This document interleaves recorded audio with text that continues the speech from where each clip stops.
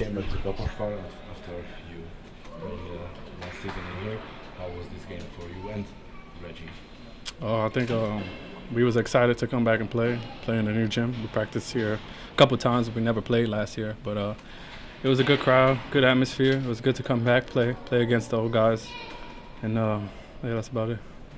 And how was the game inside the course? I mean, the game was intense. You know, there were two teams fighting. First quarter, they had a real good rhythm. We were just trying to get our chemistry in the first, and then I think after that we controlled basically the whole game.